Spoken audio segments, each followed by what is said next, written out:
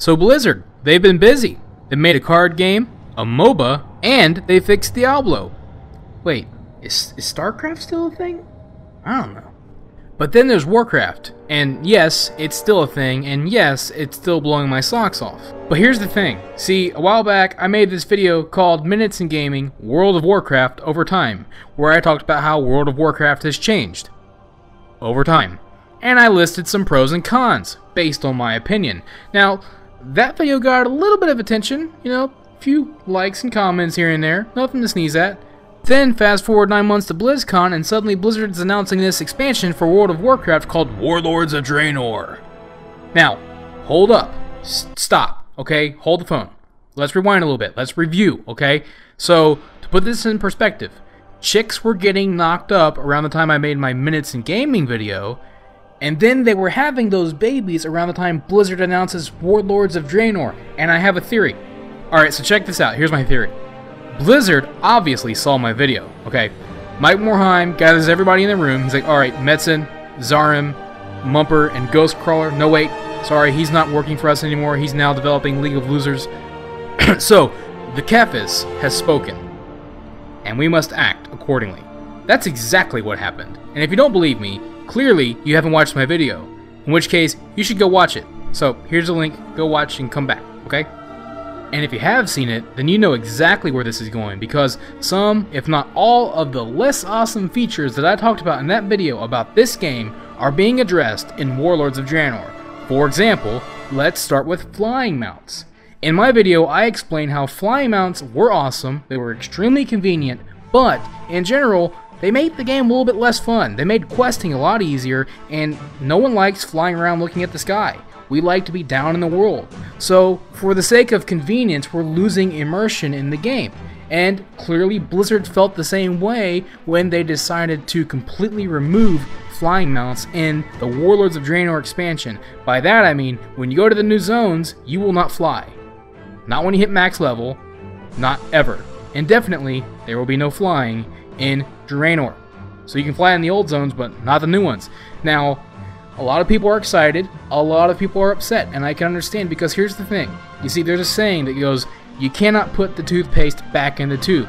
What that means is, we have gotten extremely accustomed to the convenience of a flying mount. Now, Blizzard is going to try to offset this lack of convenience with better flight paths, and hopefully that'll fix some things, because I don't mind flying around, landing, and then running and riding around on my ground mounts to where I'm going. Also, this allows me to showcase my ground mounts more, which usually, in my opinion, the ground mounts are a lot cooler anyways. And then there's leveling. I explained how leveling has felt extremely rushed now, because most of us, we've played the game for a while, we already have our mains at max level, and new players want to catch up to their friends, so Blizzard felt the need to rush the leveling experience because there are so many levels now. It used to take you a long time to level to max, but now it's pretty quick. The problem with this is that you rush through the zones so fast, you don't even get to see all the content without having to backtrack, which isn't necessarily a bad thing, but it's also not the best game design. So instead of increasing the leveling experience again, Blizzard has implemented a new feature in the game called a boost to level 90, which is right at the beginning of the new content in Warlords of Draenor. So rather than rushing through 90 levels again, you can just pay, well, $60, which is a hefty price, but you're going to have an instant level 90 character. I like this, because it leaves leveling alone and the old leveling experience, which is already rushed, but at least it's not going to get even more rushed and get even more diluted, and their answer to this level inflation is, here, boost to 90, you're set. On top of that, they're looking at the new questing experience in Warlords of Draenor. We're going back to 10 levels instead of 5. And they're looking to make the zones extremely dynamic, and their goal is to allow you to experience all the content you want in the zone before you move on, which is exactly how a leveling experience should be, because if we're just looking to rush, why not remove leveling from the game altogether?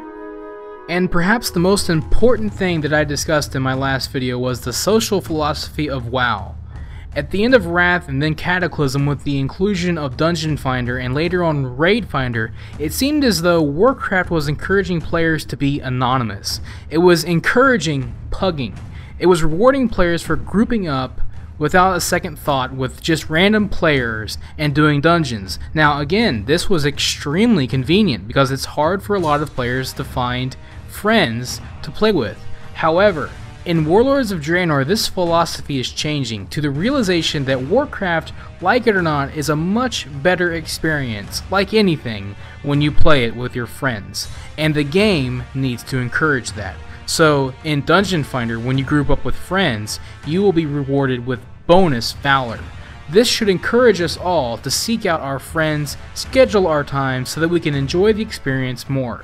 This encourages the social philosophy that everything is indeed better with friends.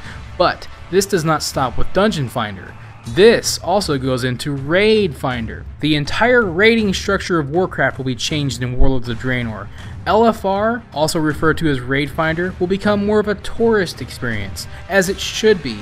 Raid Finder, which should have never been part of the progression experience, will become the place for players who don't have the time to raid, who aren't looking to gear up, but who want to see the content. They can go there, they can see their content, and everybody's happy.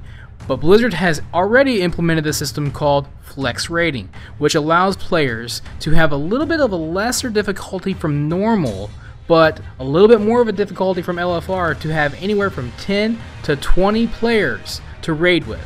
So, not only does this allow you to be flexible in your raid team, it also is a little bit easier, so it adds another depth to the raiding experience.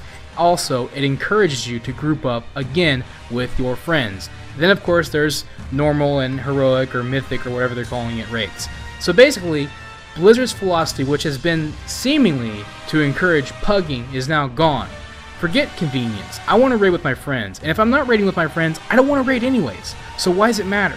You see, so this, adding in these systems, adding in these bonuses, adding in these encouragements for us to group up with our friends will inherently allow us to enjoy the experience so much more, because now we are playing with the people who we should be playing with. Because if you're not doing this social game with your friends, why play it at all?